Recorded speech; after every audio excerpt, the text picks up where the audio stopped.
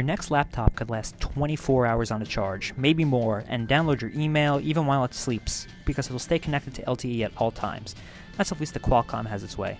Today, the company showed off the first laptops running Windows 10 on its Snapdragon 835 CPU, which you'll see in a bunch of Android phones like the Galaxy Note 8 and Galaxy S8. We first heard of these laptops back at Computex, but now we have actual devices. One's from HP, it's called the NVX2. It's a detachable 2-in-1 with a folio-style keyboard, similar to that of the Surface Pro. And Asus's device, the NovaGo, is more of a standard convertible.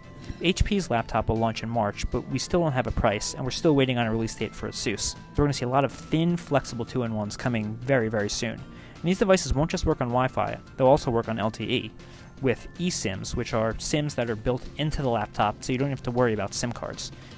They're telling us that we can expect up to 25 hours of battery life. HP is claiming more like 20 or 700 hours in standby mode, while Asus is claiming a similar battery estimate. Both of them, though, are running Windows 10 S. They'll have options to switch, but it's a shame that we're not seeing them come with full Windows out of the box. So you're going to be a little hobbled until you upgrade, which we recommend you do. We're also told these laptops are going to stay really cool because it'll have a thermal advantage because it's a smaller chip. We don't have pricing. Qualcomm's predicting between $600 and $800. We'll see how close that is. We'll hopefully find that out in the spring.